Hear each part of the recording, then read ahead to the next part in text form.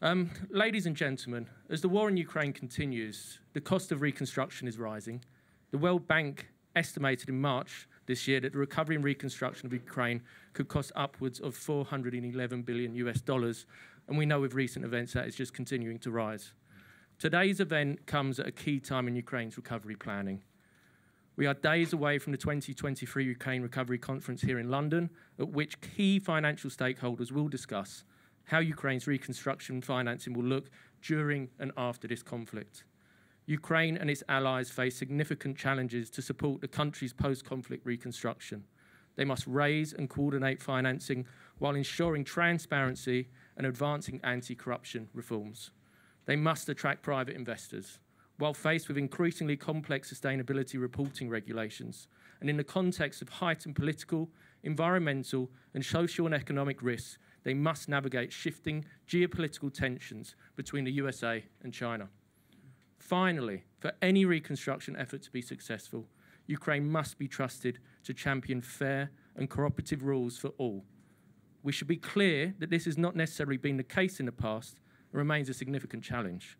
Our speakers today will navigate the geopolitical risks and financial diplomacy of Ukraine's reconstruction. They will consider how much capital is needed, who will play a role, and how best to manage the geopolitical risks that will arise from the reconstruction efforts. This event is brought together by ODI's Global Risk Team, which offers geopolitical advisory to help future-proof policy and business decision-making. And I'm delighted that we have so many key speakers here with us today to discuss these pressing issues. So without further ado, it is my huge pleasure to introduce the chair for today's panel sessions, Ian Martin. Ian is the editor, publisher, and co-founder of Reaction. Ian is also an author and political columnist for The Times, former editor of The Scotsman, and former senior executive at Daily Telegraph and Sunday Telegraph. So, Ian, thank you for being here today to share this session, and I will pass over to you.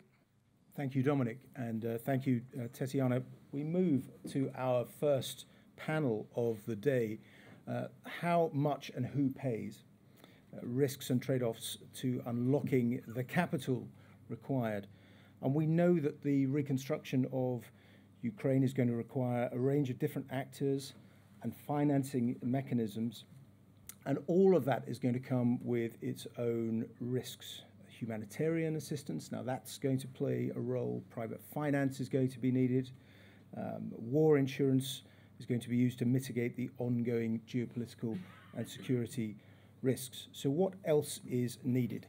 In this first panel, we're going to explore who might provide the finance, how much capital is going to be needed, and what the resulting geopolitical and geofinancial risks are. First, you ask the question, how much, of reconstruction, and I don't know, maybe a little bit not, not in the mainstream, but I will tell you we don't know.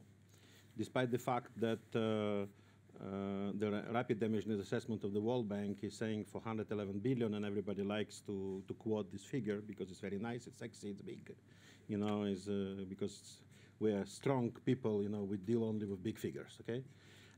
But the truth is that while we do know a part of the damages, which we manage to to document, and we speak about now, Kyiv School of Economics and World Bank speak about like $147 billion.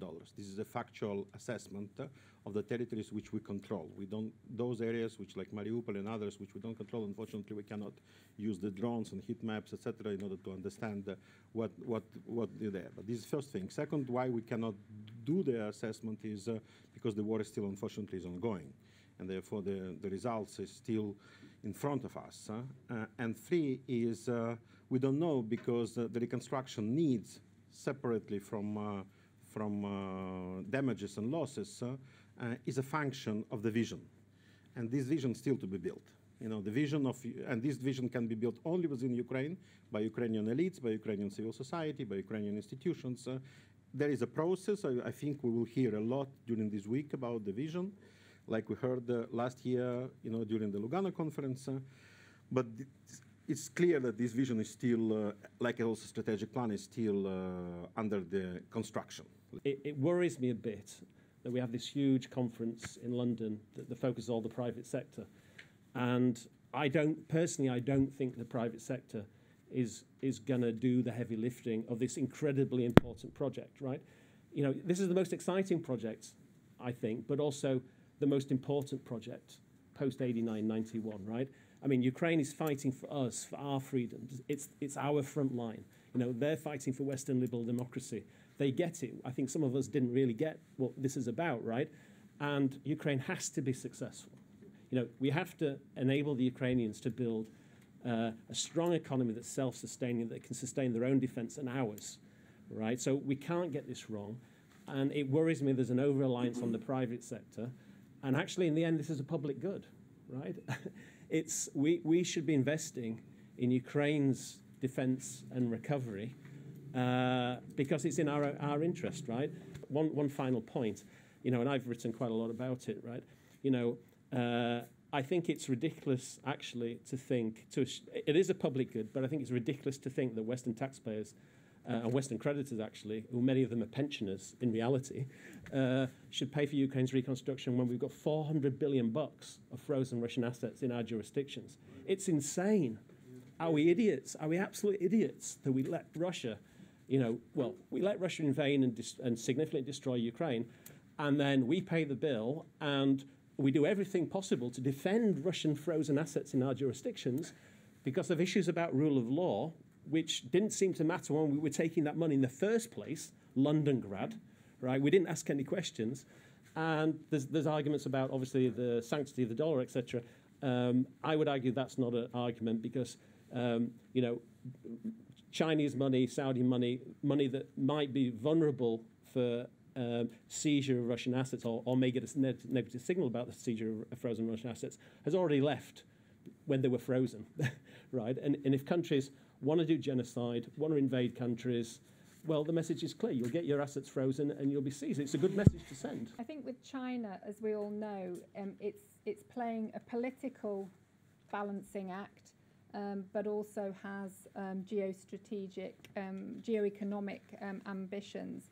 Politically, the 12-point peace plan that China put out in February of this year was speaking to a range of audiences. Of course, it was speaking to the Ukrainians, but it's also speaking to the global south. So it's positioning itself as this sort of facilitator in the emerging world order. And then recently in May, just gone, we had Li Hui, who's the special representative for Eurasian affairs. And he visited Ukraine, Poland, France, EU headquarters, Germany, and then ultimately Russia. And there, when you're listening to Li Hui speak to the Chinese media, he's saying, look, actually, you know, this is the first delegation that China's sent to seek political settlement to the crisis via diplomatic means. I don't think that came across so much in the Western media, but certainly when speaking to the Chinese media and to the global south, this is the message that they're trying to get over. How that landed was variable. I think the polls were quite dismissive, as were others. But here, China's really positioning itself as this facilitator and conduit for communication between the parties involved, to quote Li Hui. But what was kind of China doing in the region, kind of pre the Russian invasion? Well, from the economic perspective, it was playing several roles, as many of you will be aware. It was playing quite a substantial role as a lender. So actually, if we think about Chinese engagement with Russia, for example, Russia was the largest foreign debtor to Chinese state-owned banks. So it accounted for about 15% of BRI lending between 2013 and 2017. And in total, Russia had lent about 125 billion. China had lent about 125 billion to the Russians. Ukraine, much smaller scale. Since 2000, about 7 billion, and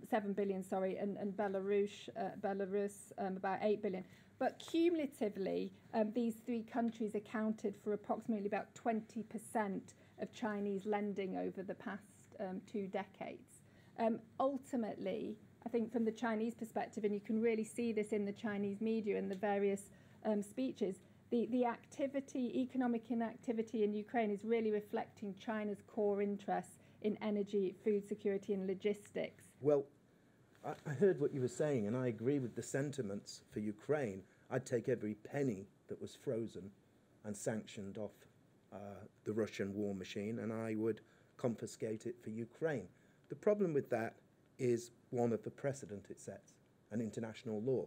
You can't do that. It's not how sanction regimes are designed. You take away their deterrent, which is, you're a bad person, I'm freezing your assets, and when you're good, you will get them back. It's the carrot, right, as well as the stick to actually create behavioral change. So a lot of the international community will be reluctant. Yes, at Lugano, they'll say, yes, let's confiscate it all, but when they go back to their offices, this is what they're worried about. However, there is international precedent for how you can do this.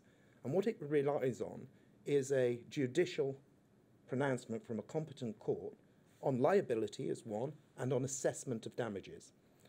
That's not that difficult to do.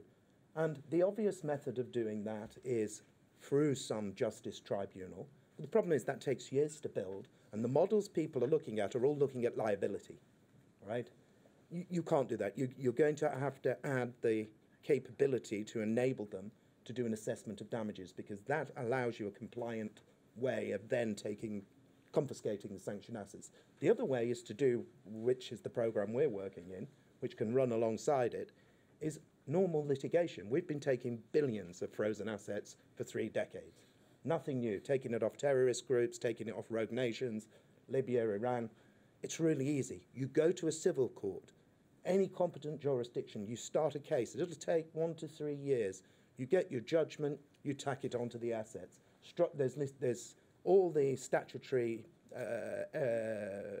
rules on this is set out in Europe, in America, Canada. It's very easy to do. It just takes the effort of organizing it, and indeed that's what we're trying to do with the Ukrainian government.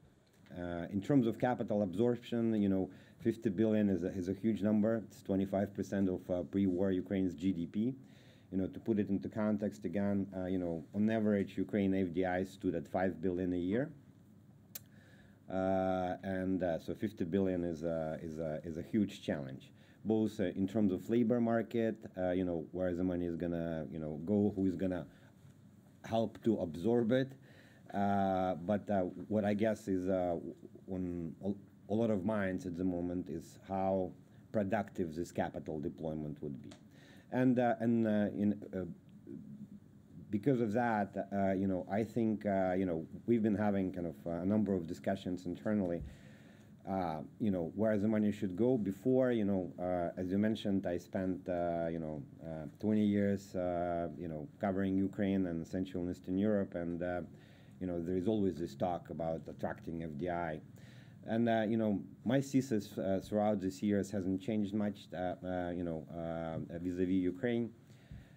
The reality is that Ukraine has lagged behind on structural reforms, and in structural reforms that create business opportunities. On the macro level, the opportunity has always been there, but if you wanted to deploy $1 billion plus as a corporate, you would struggle to find targets and sensible, productive targets or ways to deploy capital.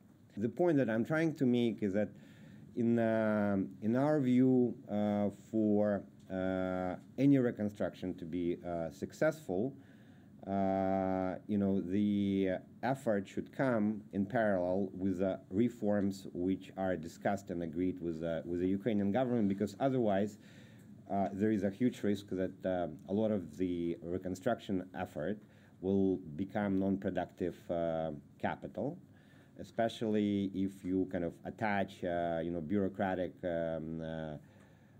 timetables and deliverables. Panel 2 is managing the risks. In this panel, we're going to try and answer the question, can financial diplomacy create a better risk environment to drive confidence in the reconstruction effort? But I'm sure we'll also address some other themes as well. The aim of financial diplomacy is to build trust in Ukraine's championing of fair and cooperative rules for all. And this came up in one of our final points of observation and questions towards the end of panel 1. In my opinion, once this war with Russia will be over, we'll be facing another war, a war with time. Because if we won't be in time to rebuild the houses, create jobs, to fix all the infrastructure, we won't have the people to engage in the reconstruction. We won't have the resources, the human capital. So time is essential. And for us, in our opinion, the state should follow up, should become as quick as possible, and to do everything to provide the maximum velocity of money possible in the country. That means taking away all the barriers in regulation. And that means taking away all the transactional costs that any business faces in Ukraine. What is a transactional cost? Corruption is a transactional cost. Slow customs is a transactional cost. Poor legal system is a transactional cost. So basically everything that forces you to hire an army of lawyers or an army of accountants is a transactional cost. Everything that takes money from you, resources from you, time from you. Now, this is the only way how we can convince other countries to consider, and other investors in the private sector in the first place, to consider Ukraine as something competitive to the already existing regimes, economic regimes in the world, like starting with Poland, ending up with Ukraine. We should offer them a very different vision. And this is something I think that we're developing right now, but it doesn't touch upon only specific sectors where we expect the investors to come in. It touches upon fundamental reimagining of how the country should function. Many international players have come to Ukraine during that year. And we already see players like BlackRock, JP Morgan, other international significant players taking that ball into their hands. We want to see real action though. So establishment of Ukrainian Development Fund that would be realized quicker, hopefully not after the war, as today we have read in Financial Times. So this should happen quicker than that. And we also need to look not only at big transactions like infrastructure, but also at SMEs, support for SMEs. And support for SMEs not only for those that are present in Ukraine, but for those that are in Slovakia, and they should enter Ukraine. Only during 2022, the biggest international brands like Bayer, Unilever, Nestle, Kingspan, they announced new investment projects in Ukraine. Companies like Tserzanit, they already invested in Ukraine during the war, and they have built new facility to produce tiles in Ukraine. So this is happening, and we need to show example to the world, and do not be afraid to work with Ukraine. Just talk to government, talk to parliamentarians, talk to relevant authorities. We are there to support you because we need to support us and develop our country. The research shows that basically after a war of this nature, there will be a lingering period of uncertainty where investors will want to test whether the peace or any kind of peace is durable, even in the best case scenario. And so there will be a need to establish instruments that would help accelerate it. So basically de-risk some of these tail risks from the investor point of view. We are now liaising with the European Union and with the number of donor countries to set up a small fund. We think of it as a pilot, although it might grow over time, and we call it Ukraine Recovery Guarantee Facility, to help restart reinsurance market for war risk in Ukraine, focusing initially on transportation and logistics, because even many logistics companies are afraid to send their trucks, their cargo trains into Ukraine because they're afraid that they will be lost there due to military action.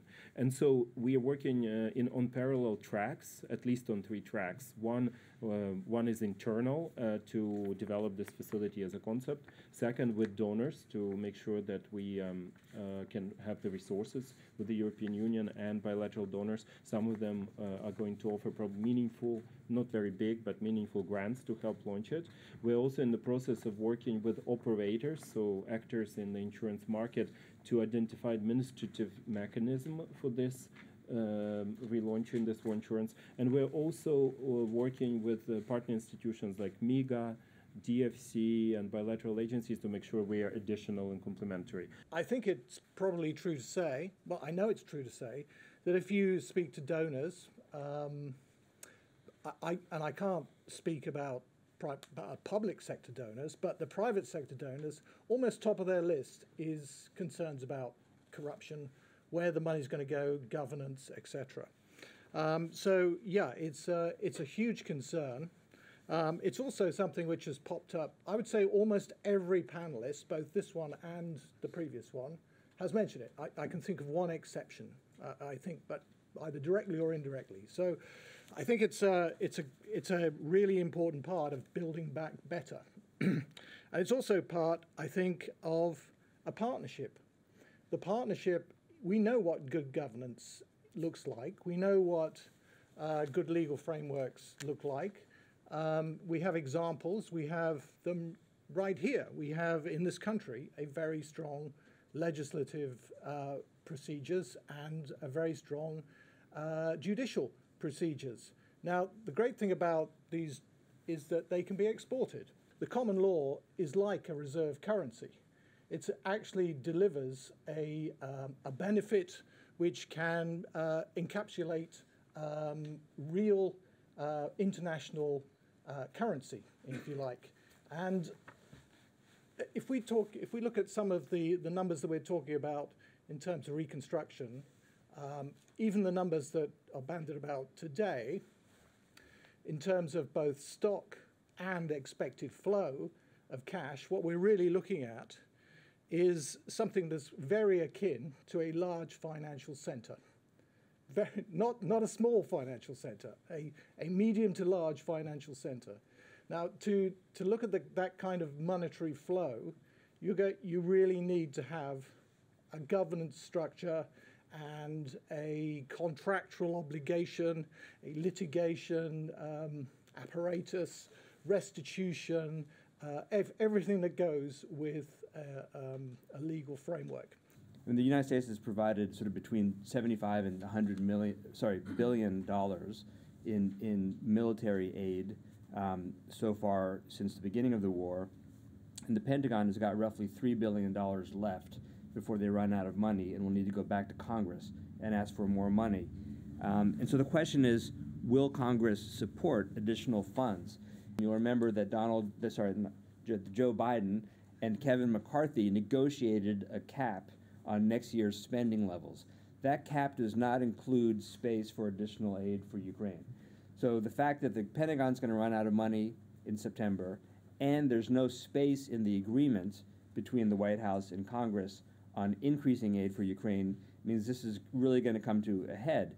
Now, there are many, many senior leadership, especially among senior leadership in the Senate and in the House, who are very supportive of Ukraine and they recognize the threat that Russia poses, and they want to continue to provide assistance to Ukraine. This is Republicans and Democrats. But the House Freedom Caucus, which is now sort of controlling in some ways Kevin McCarthy's ability to introduce legislation in the House, does not want to spend more money on Ukraine. Even though the U.S. private sector, I think, will clearly be involved to a very large extent in rebuilding Ukraine, there are some lesser-known U.S. government agencies that I think will be involved too and are a resource for private sector firms looking to get involved in Ukraine, and that includes the Exim Bank, which finances the sales of exports, U.S. exports, especially where there's political or commercial risk.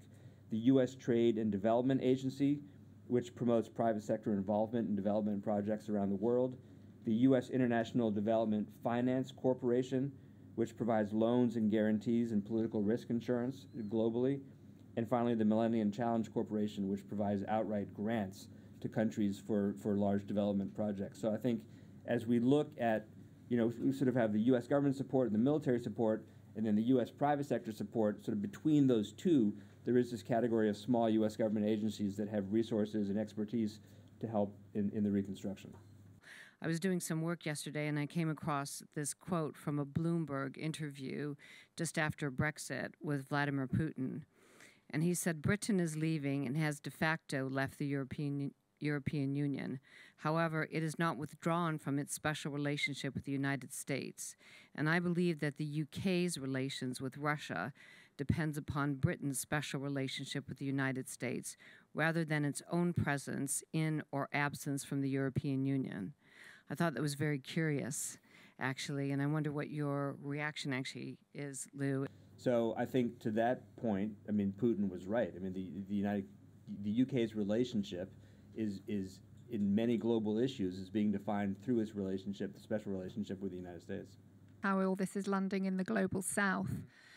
Because actually both China and Russia have been very effective at landing messages about the war, but it's part of a bigger picture. We talked about sanctions earlier in the case of Russia. I mean, China is really watching closely how all of this is playing out, thinking about how to navigate possible sanctions, and is developing its own legislation. So we talked a lot about the use of, like Merrick, you mentioned common law as a reserve currency, but China also investing a lot in a whole range of countries in terms of developing training for judiciary, for police, etc., the full picture. But also I just wanted to make a note of another very important election coming up in 2024, and that is in Taiwan. And that will also have significant impact, I would argue, in terms of US-China relations, China-Russian relations, and of course what happens in Taiwan could make Ukraine look, I don't want to use the word insignificant, but it could make it look very small in comparison. I find three asks, and I'll put it to you, can you do it? The first is the presumption that Europe is committed to Ukraine. I don't think that's coming through very well. And I don't think that's coming through very well because the first obvious question you'll ask is, what is the first step before we talk about reconstruction? The war must end. Note, I didn't say Ukraine must win the war. That would be optimal, but the war must end. Is everything being done to make sure the war ends? You know, and Keynes said in that same book that war does involve some amount of suffering and sacrifice. That's a trade-off. It doesn't appear, I think, at this time, and this needs to change, that the West is willing to make that trade-off in substantial measure. And the impression I got from this conversation also was that the US is being asked to do a lot of heavy lifting in a European war, which they might have done in the Second World War, but the narrative that links US prosperity to Ukraine's prosperity is conspicuously absent, unlike in the Marshall Plan. So I think the geopolitics of finance links to, can Europe do it? And if it can, then Europe can afford it. The second adage that comes out of this, and I think Rebecca referred to this, is, I can say this to you as an Indian, you know, play ball with as many big powers as you can. The narrative that Ukraine is part of Europe is a nice narrative, but if it's not working, then I think playing ball with China is a good idea. Bringing Japan to the conversation is a good idea, and as you rightly said, you know, in your political, engaging with Africa is a very, very good idea, just to hedge your bets and increase multidimensionality.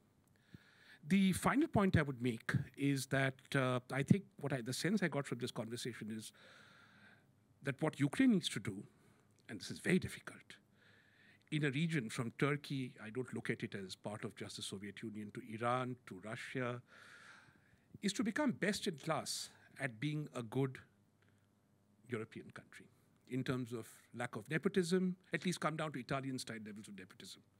At least come down to, you know, UK-style levels of fiscal management, which are not great at this time. But that transition is important, and it should surely come as part of an EU accession process. So there's a deal to be done there somewhere, where an EU accession process should lead to Ukraine being supported to make big changes which it is otherwise not able to make.